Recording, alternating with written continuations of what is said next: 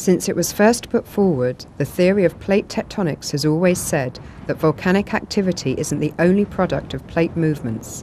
There's another major drama in the Earth's crust which has a very direct effect on people, like here in the town of Franz Josef, which sits right on top of a plate boundary. It's a transform boundary, with the Pacific plate on this side of the road moving that way, and the Indian Australian the other.